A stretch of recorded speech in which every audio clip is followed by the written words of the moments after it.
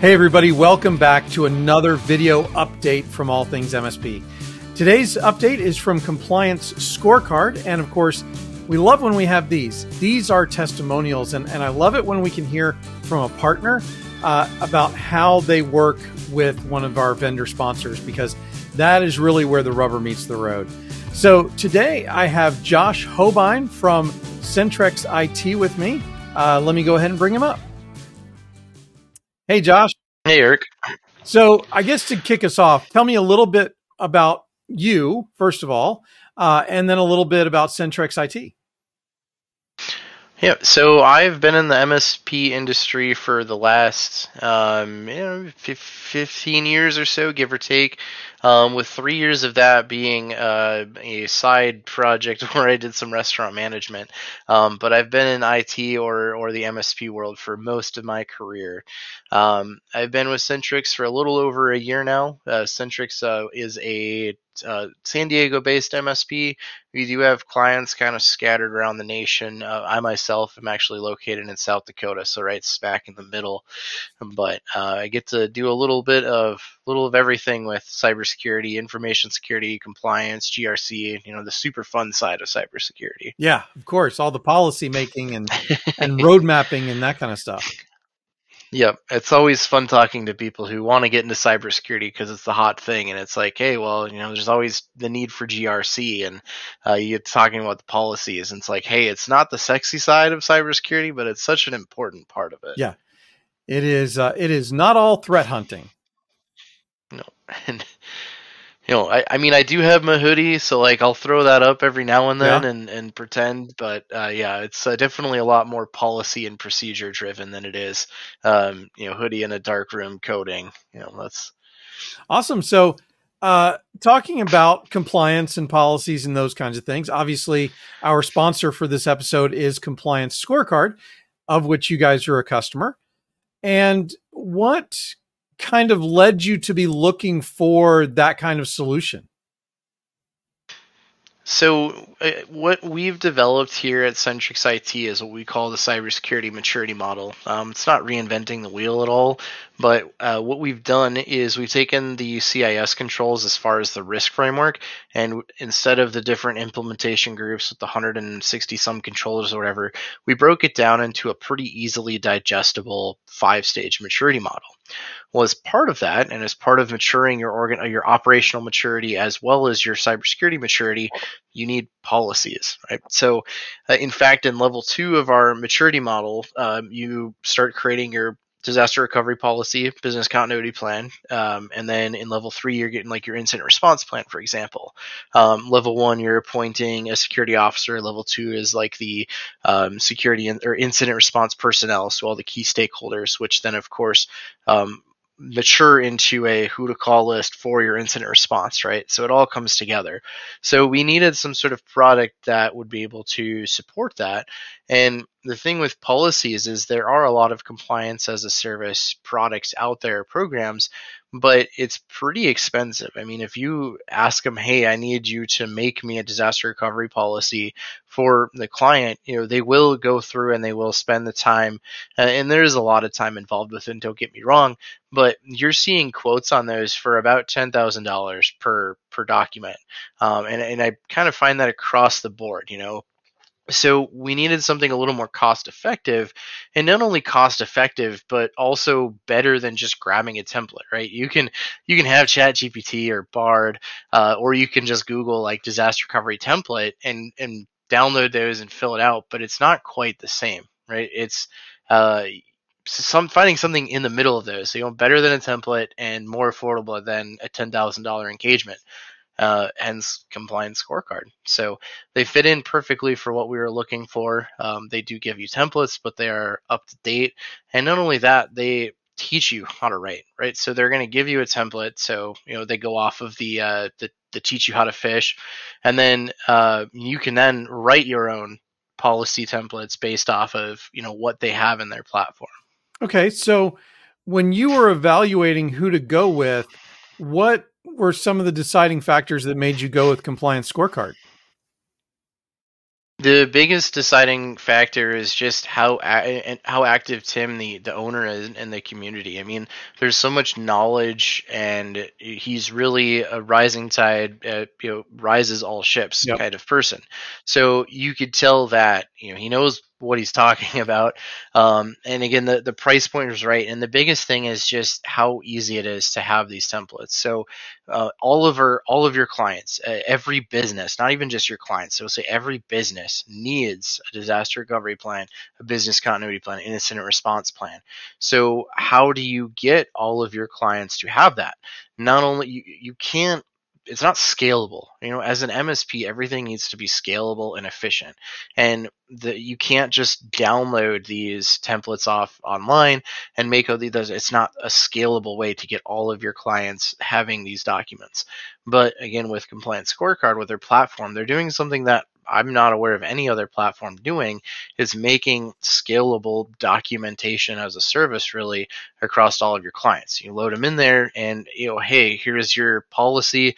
You write it once and you can deploy it to all of your clients. Now, obviously you need to edit, here bits here and there to make it stand out and more specific to your clients. But for the most part, there you go. I mean, you're 85% of the way there, and then you're working with the client to finish it. I'm not aware of any other product on the market that does it to the efficiency and scalable level that Compliance Scorecard does. And really, it's that scalability that gives you the efficiency to be able to do it for a more reasonable price, which is what a lot of MSP size clients are looking for. But it also, because it's not just a template, it's a platform, I would imagine that's where kind of the slight adjustments that you need to make for each type of client comes into play. Yeah, and not only that, I mean, your regulatory requirements are changing. So if you're adhering to something that's in the NIST or HIPAA or something, and that has an update, imagine if you didn't have Compliance Scorecard, if you will, you're now having to download the new template and do all of this manual work. Whereas again, with Compliance Scorecard, A, it's going to be updated because that's part of the service, and B, you can push it out to all of the clients with that update. And you nailed it too. The platform is another aspect of it. So when we go and we sell this to our client, not only are they getting the documentation, we're writing 95% of the documentation for them, they also get training and access to it because they can upload their own internal policies and things to it as well. So they're being trained, hey, this is a document platform. You guys own this. This is yours. Use it. Here's how easy it is to develop your own internal. You're going to get these set with it, these base documents, but run wild with it. So it's more than just, hey, documentation as a service. Awesome. So what did it take in terms of onboarding? How long did it take from the time you decided to go with Compliance Scorecard to the time you were actually creating policies? I mean, less than a day. It's very, very easy. The system's also very intuitive as well. So you get access to it, you add some people to it, and bam, your templates are loaded and you're ready to go, ready to write your policies.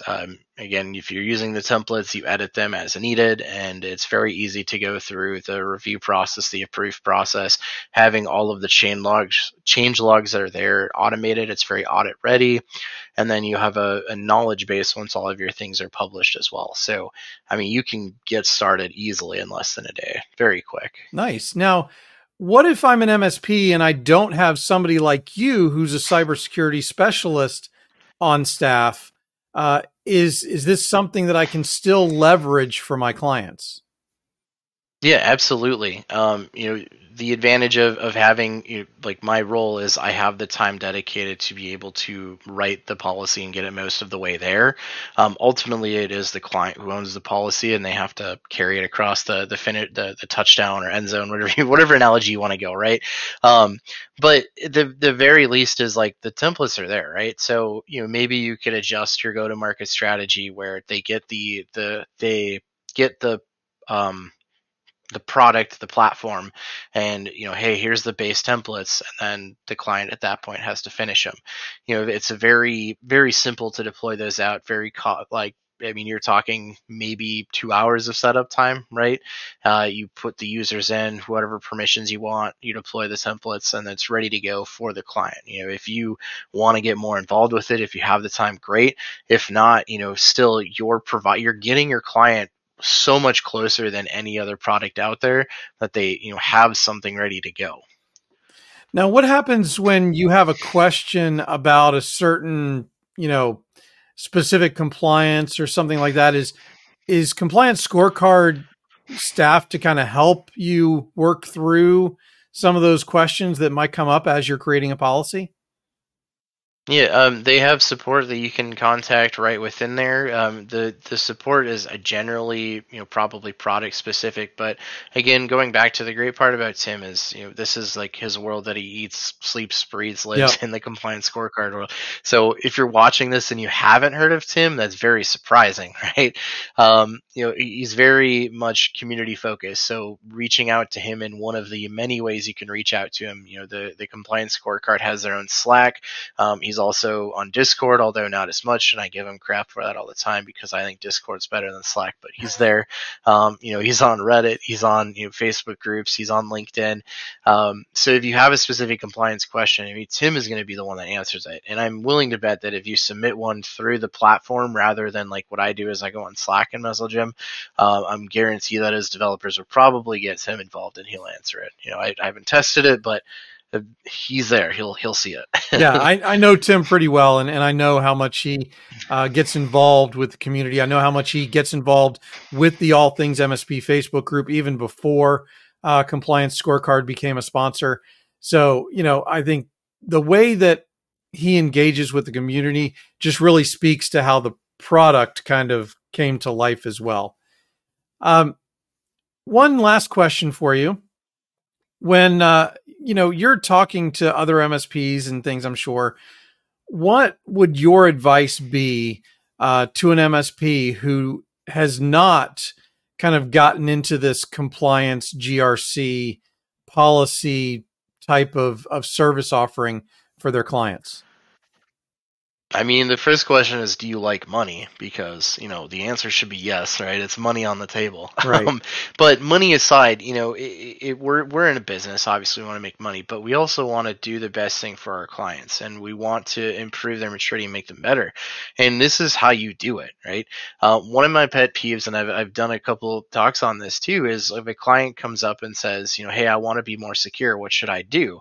And the first thing is, well, let's do a pen test and we'll figure out what we need to secure.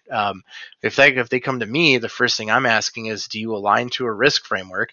Do you have policies in place? And have you done internal vulnerability scanning? And usually the answer is no to most of those. And then I go, congrats, I just saved you $13,000, right?